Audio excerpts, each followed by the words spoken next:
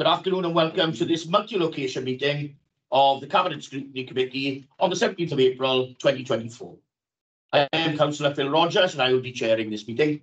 Please could you ensure that your phones are switched to silent for the duration of the meeting.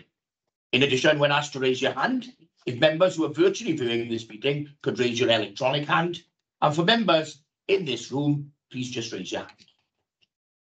Agenda item 2, declarations of interest. Are there any declarations of interest, please? I cannot see any, so I'll move on to agenda item 3. This is the minutes of the previous meeting. They're on pages 5 to 16 of the agenda pack. We'll take these minutes together. Are there any comments on the minutes, please? Councillor Timbo. Sorry, Chair, declaration. I'm Vice Chair of the Swansea Bay City Deal. I don't know if I need to give a declaration because the HAPS project is being brought up. That's fine. Thank you, Councillor Bowen. You don't need to. Okay, thank you. Thank you. So we're still back to the minutes. Are there any comments on the minutes of the previous meetings, please? I can't see any indications, so we'll move on. We feel these are an accurate record of the meeting, and I'm happy to propose it. Can I have a seconder, please? Happy second, Chair. Thank you, Councillor Bowen. Are there any abstentions? I can see no abstentions, Chair. Thank you, Alison. If members do not indicate the contrary, I will take it that these minutes are approved. No indication contrary, Chair, so the minutes are approved. Thanks again, Alison. Agenda item 4, pre-decision scrutiny. We now move to the Cabinet Board agenda. Agenda item 6, the Audit Wales Service User Perspective. This is on pages 11 to 30 of the report. Officers, would you like to add anything additional to the report? Louise? Just a brief introduction, please, Chair. So Audit Wales undertook the national study on the use of performance information, and this was drilled down for this particular study on the use of service user perspective and whether the information that we collect from service users is presented to senior leaders to inform decision making. As you'll see from the covering report, we don't wholly agree with the recommendations made by Audit Wales, but we do acknowledge that there is more work to be done, and we are undertaking that piece of work over the next few months.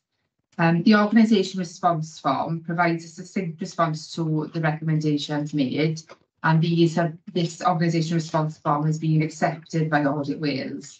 In terms of user feedback, there are a number of examples where we collect the user feedback across the council.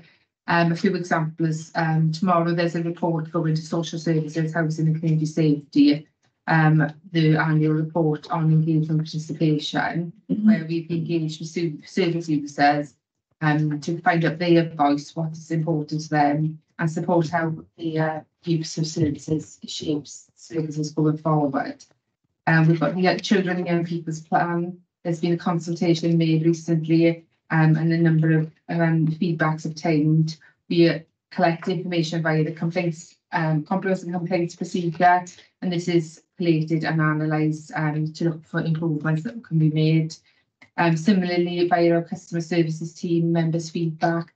So all this information is collected across the authority, but it's just our means of how we put it together, and that's something we are working with Audit Wales on to ensure that the information is robust and also that it doesn't cause extra work for officers in pulling this information together. So it's just a quick overview, Chair. Thank you, Louise. We move now to members' questions, please. I have an indication initially from Councillor John Percy. Dear David, thank you, Chair.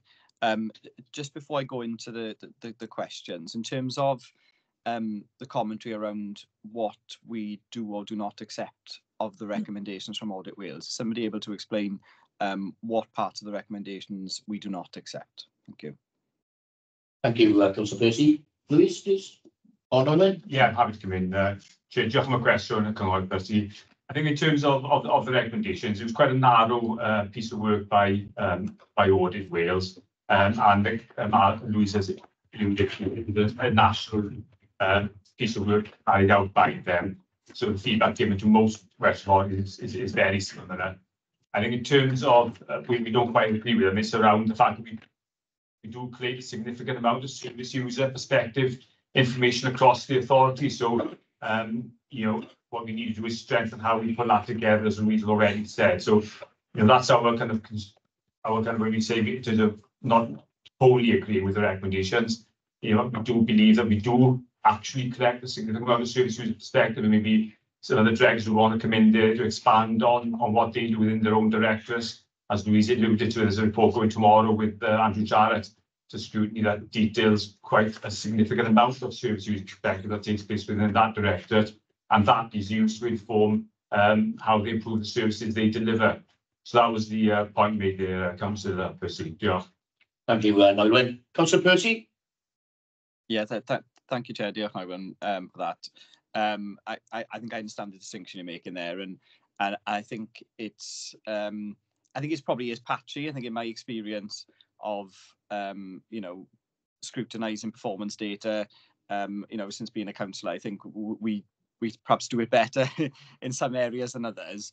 But I think fundamentally it's around, it's not just about gathering the data, is it? It's about how it's used in the decision-making process. And I think perhaps you touched on that briefly there, but I think perhaps there's some areas where we're not necessarily understanding the value of a service user perspective when making decisions.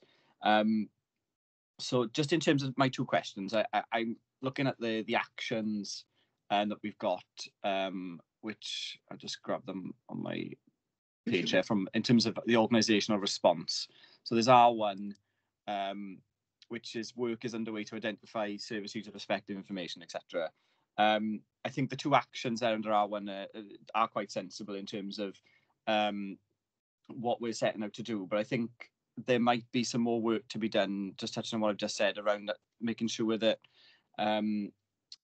senior leaders understand, all parts of the organisation understand the value of having that data and what it's for, because it's one thing kind of saying we need you to gather this, but I think they need to understand why it's important, how it can help them improve on their service. And I think my reflection is, in this report, it talks a lot about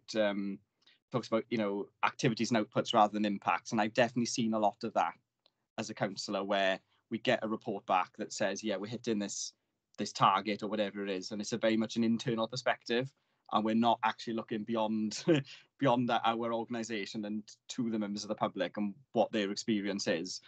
And I think that's a bigger cultural issue than a data gathering point, but I think that is maybe something we need to look at when we're looking at our organisational response. And I think there's definitely parts of the council that do that really, really well, because we've got some services that are very people-centric, but where we've got services that are perhaps less people-centric by their nature, I think we can get very caught up in targets that don't relate to people's experience.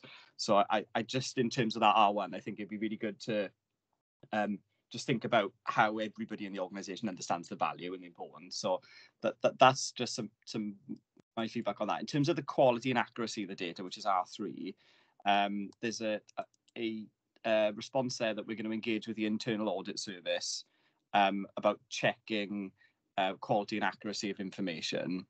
But again, do we need an action further back in the chain to make sure that that data is being gathered in the correct way in the first place? And I understand there's a need to audit and check it before it gets presented to senior leaders, but is there more work to do making sure everybody in the organisation is upskilled and understanding data well? Because I think some people are very good at doing their jobs and their roles, but data is a kind of very separate thing, isn't it?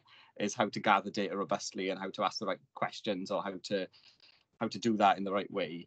And I just wonder whether both those actions, R1 and R3, just need to be a little bit broader to make sure we're capturing perhaps the extent of what maybe I feel the opportunities are to improve this.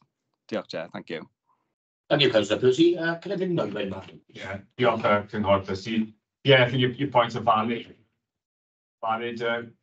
Councillor Percy, clearly there is a significant amount of work that does take place across the authority, and there's been a significant amount of investment done over the last few years within the authority on the data analysis capacity, certainly from digital services, and they've undertaken a number and put on a number of data analytical courses as well. So we upskill the staff across the authority in their ability to collate and analyse the data. I think it's very valid the point you make around, the so what. It's one thing to collect all the data to give us an assurances that we be hitting the targets, but it's the impact our work is having as well. It's important for us to capture, and there's again good areas of work taking place across the authority that already do that. We just need to strengthen that across the board.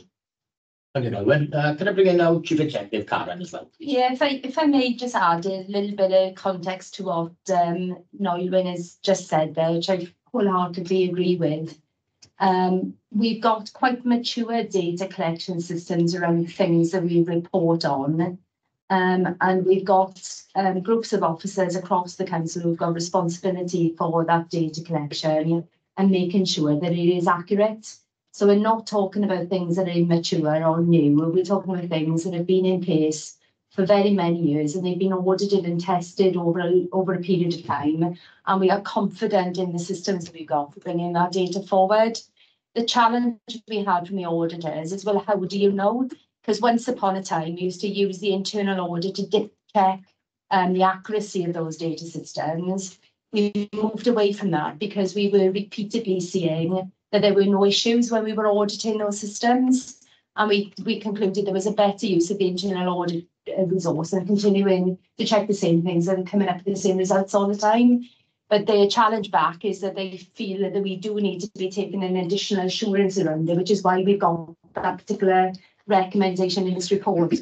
I would say to you, in terms of you having an assurance as to whether the data you're seeing in reports is accurate or not, I'm confident that the data you're getting is accurate. There's always going to be, margins of error in any system.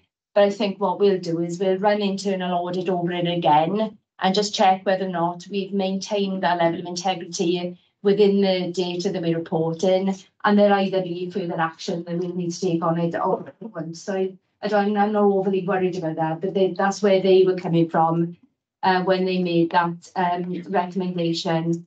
I think coming back to your first point then about, culture, consistency across the organisation, when they undertook this survey, it's very, very narrow, the focus of this survey. So what they're really getting at, Councillor Percy, is going back to the days of service user satisfaction surveys. And if we actually say to ourselves, are we doing those routinely across every service in the council? The answer to that is no. So I think there is an opportunity as Noelwyn brings forward proposals to further develop the council performance management system. There's just be having conversations really about, well, how do we routinely make sure across the council we're consistently understanding people's experience of using our service, and we're then reporting on that in a way where it then is helping us to see where the next set of improvements need to be made. And I do agree with your observation that it is better developed in some parts of the council than others.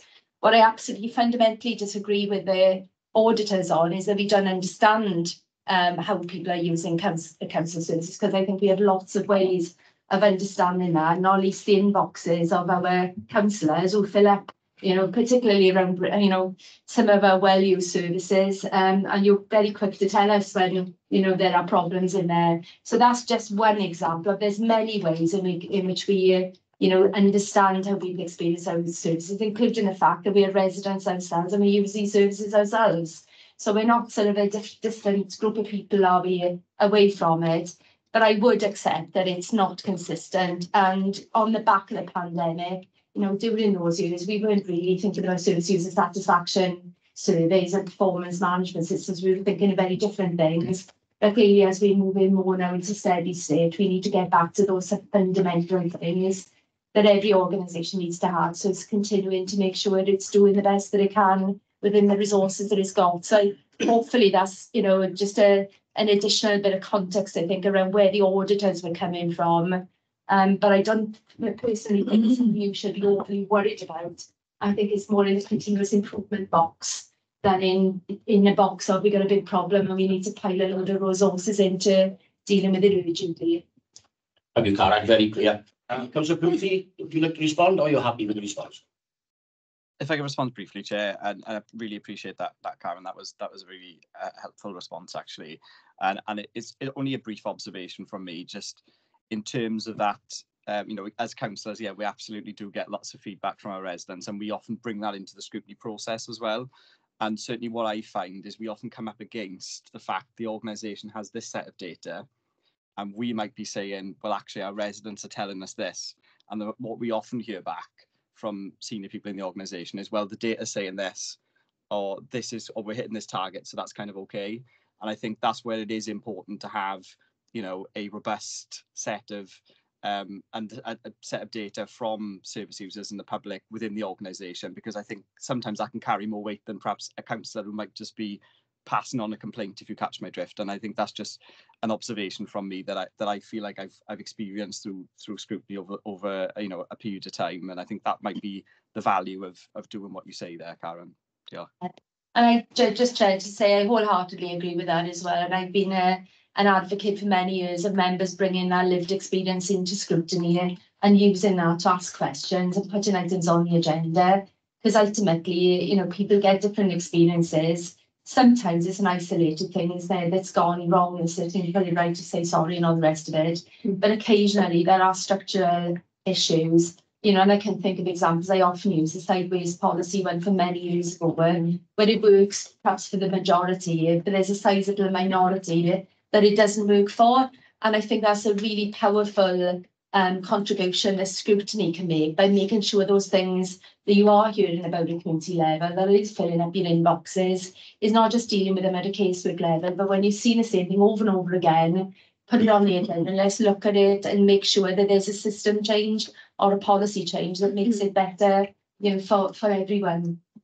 It costs us less money as well. Imagine it's much cheaper to get it right first time than to have to put it right when it's gone wrong. Thanks, Karen. Is that okay, Councillor Percy? Lovely, thank you. I'll move on next then, please, to Councillor Carol Clement-Williams, please. Thanks, Chair.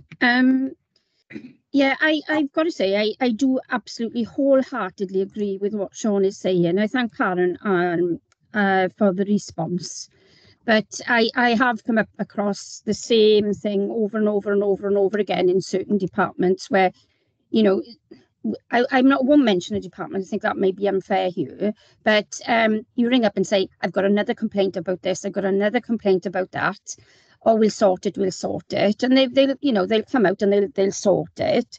But there isn't the acknowledgement that it is a huge problem, because as Sean said, oh, well, we're not, if you have a look at our complaints, that doesn't say that.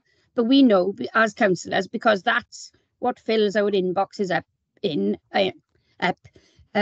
day out. So that there can sometimes be pushback of a very negative response when all we're trying to do is to give that feedback. And if it was taken back to basics, something can be done about it instead of just giving an excuse. And I'm not being disrespectful. I know officers worked really, really hard, but sometimes they don't quite get it. And I think that where it comes back to the accepting the recommendation or not, I also believe that sometimes and I know as councillors we've got a job to do, but sometimes you ask for a certain amount of data and you're told, yes, it will come, but it doesn't, after that meeting, it seems to fall by the wayside. So it's about what data we're collecting and not whether it's accurate from my side of things. Yes, I believe that the data we get is totally accurate for what we're collecting. But what we need to ask ourselves is, are we collecting the right things? And are complaints as such that are coming from councillors being dealt with as complaints, or are they just putting it right, but it's not recorded? I've been told it is, but I doubt it from year and year and year, the same problems cropping up over and over and over again. Thank you. Thank you, Councillor Clement-Williams. I'll hand over to Karen at this point, please. Well, I'm sure when Nigel brings the proposals around performance management, there'll be an opportunity for a good, healthy debate about whether we are addressing all these points that members are making, because I think it is really important that you're getting the information that you need to scrutinise properly.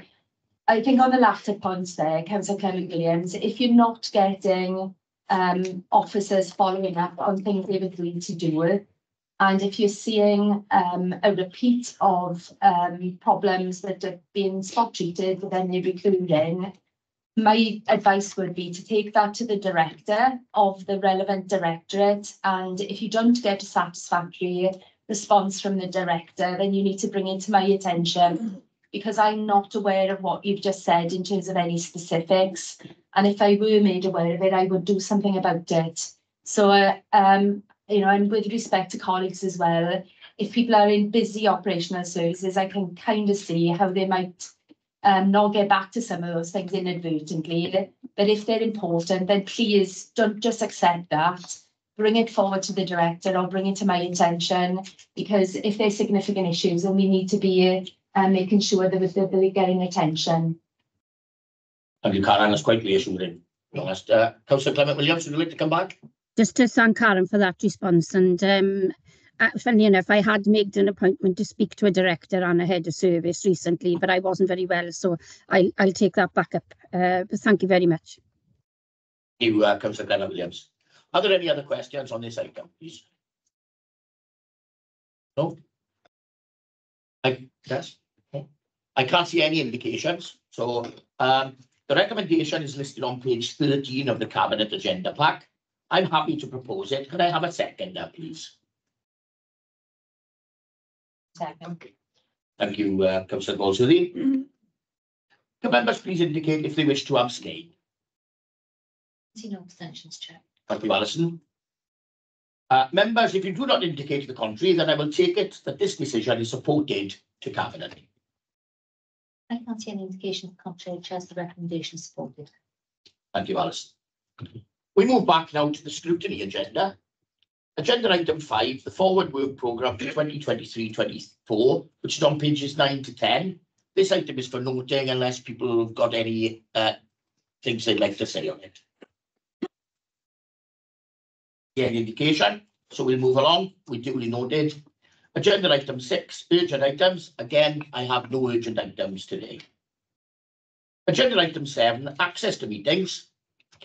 To resolve to exclude the public from the following items pursuant to section 100A, parts 4 and 5 of the Local Government Act 1972 and the relevant exempt paragraphs of part 4 of schedule 12A of the above act. I'm happy to propose it. Can I have a second, please? Thank you, Councillor Goldsworthy. Can members please indicate if they wish to abstain? Thank you, Alison. Members, if you do not indicate the contrary, then I will take it that access to the meeting is agreed. And we will go into private session. I can see no indication of the contrary, Chair, so we now go into private session. Thank you. Can I just check